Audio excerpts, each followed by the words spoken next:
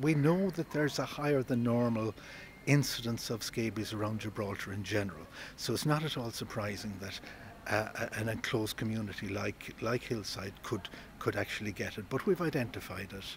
We've identified the people who have it, we've identified the close contact, and we've recommended what treatment they can get. And we'll be keeping a very, very close eye on it just to make sure that that it clears up. Scabies is a little mite. It's not a virus or a bacterium. It's a tiny little mite, which is smaller than an insect, and it gets on your skin and it burrows into it.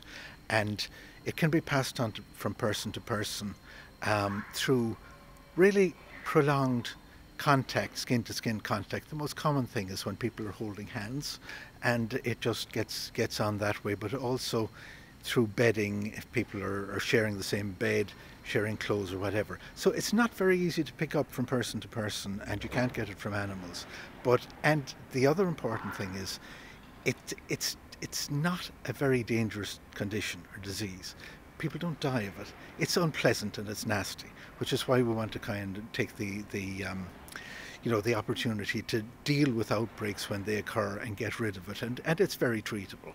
There are two ways of treating it: either applying a lotion, or there's also tablets that people can take. The usual thing is a lotion in the first line of treatment.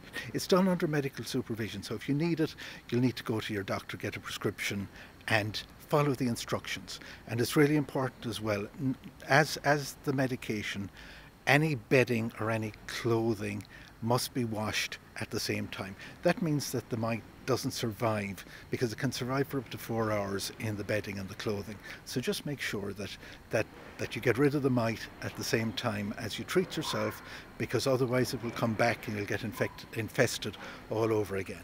People don't need to be isolated. That's an important thing to remember. But if you know somebody that actually has scabies and they're being treated, certainly for the first 24 hours after treatment, avoid skin-to-skin contact with them. And you should generally be okay.